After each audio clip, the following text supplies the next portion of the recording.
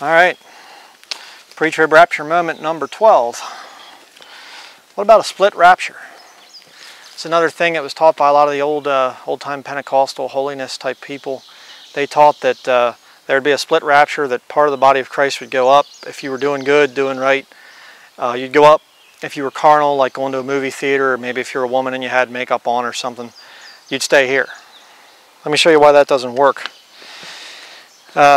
2 Timothy chapter 2 verses 11 through 13 says, "It is a faithful saying, for if we be dead with him, we shall also live with him.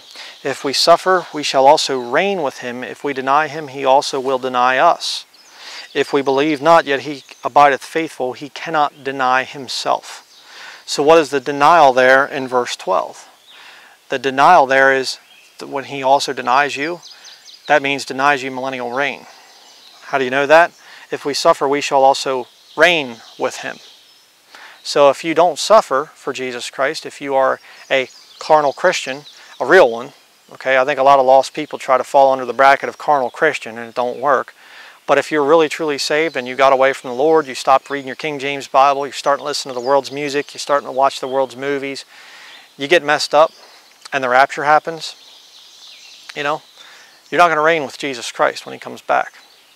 When he, you as the sheep, when you go in and you come back out again at the second coming to find pasture, I don't know what your job's going to be. Maybe you'll be stuck up in heaven or something like that. I don't know. I'm not sure. There's a guy, Joey Faust, that teaches that you're going to go to hell for the 1,000-year millennial kingdom. I think that's nonsense. Okay, I don't believe in purgatory. Even if it is by the Baptists.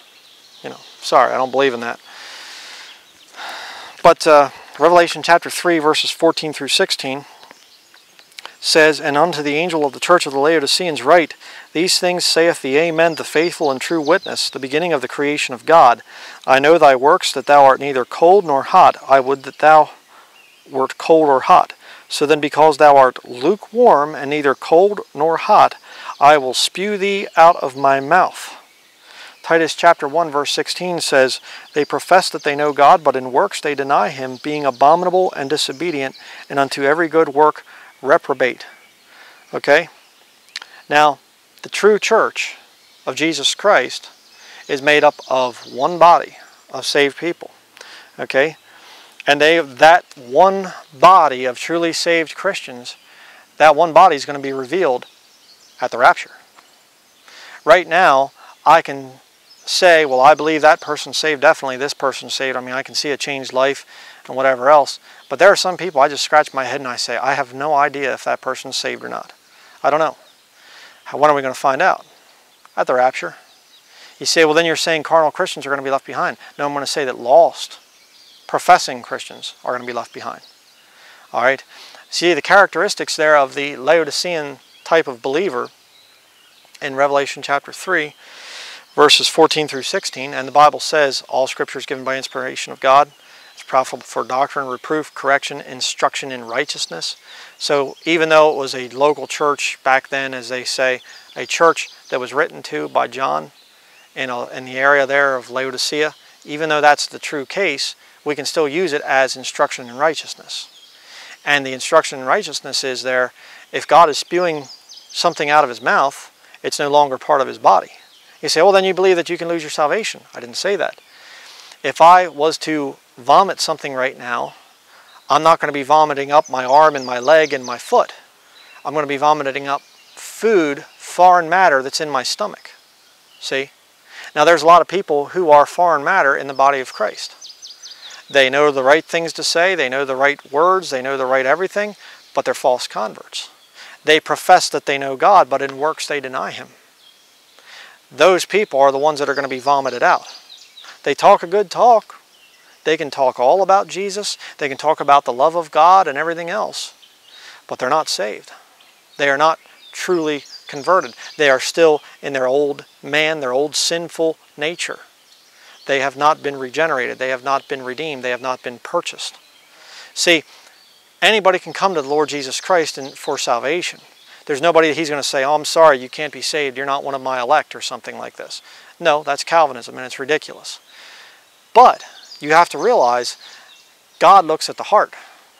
And you get somebody that comes in their own self-righteousness and in their pride, and they just repeat some little prayer because they think that gets them into heaven, and they can go on living in sin and not have a changed life.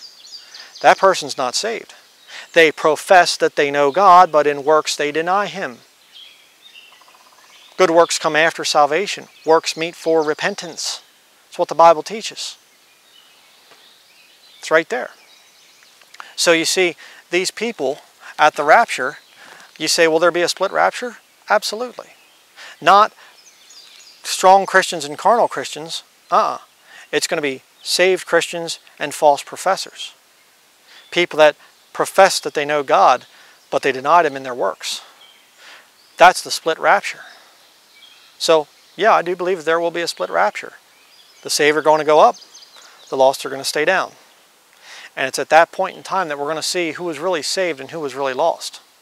And I think there's going to be a lot of people that are going to get left behind, and they're going to be very, very shocked because they thought themselves to be saved. Let me tell you something, a little secret here. I was raised in an independent Bible church, and I thought I was saved when I was 8 years old. And I even put it originally in my testimony that I was saved when I was 8. But after studying the Word of God and after seeing, the marks of somebody that's really truly filled with the Holy Spirit, and I don't mean speaking in unknown tongues, I mean somebody who has God on them will have their family against them. They won't get along with the world. They have a changed life. There are marks of a true convert. Their works will line up with what goes on here in the Bible. They will look like a real Christian, okay, according to Scripture. I didn't say they had to dress a peculiar way or drive a black vehicle or something like that. I said their works will line up with those people in the Bible. They will have the marks of a Christian, a true convert. And I don't believe, after looking at the thing, I don't believe I was truly converted until I was about 25 years old. It was then that I became very afraid, and I realized my life does not line up with the people in this book.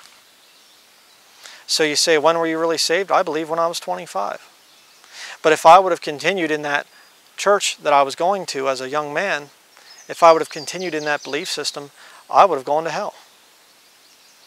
I prayed a prayer and I thought that was all there was to it. No, there was a lot more to it than that. God had to purchase me.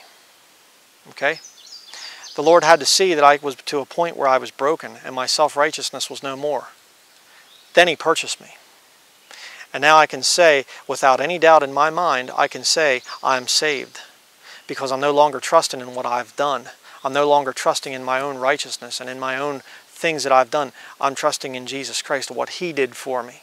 I'm trusting in that. And I am willing to live according to this book. I'm not going to say in my pride, oh, I don't live by the Bible. The Bible's a good book, but there's a lot of contradictions and whatever. No. I'm going to show my salvation by living according to this book.